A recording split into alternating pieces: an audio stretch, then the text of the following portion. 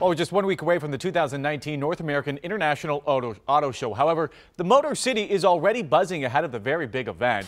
More than 2 dozen automakers are expected to be on hand for this show. Earlier today, Detroit Mayor Mike Duggan got a behind-the-scenes look at all the preparations now being made. He also met with hundreds of skilled trade workers helping get everything set up.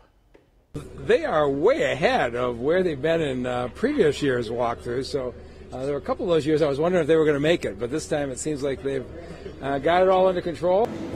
Always a great show. Well, the 2020 show will shift from January to June.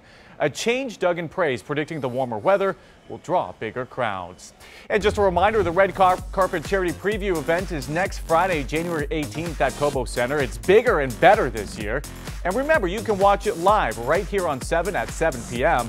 Also, make sure to check out WXYZ.com/auto show for much more on the big event.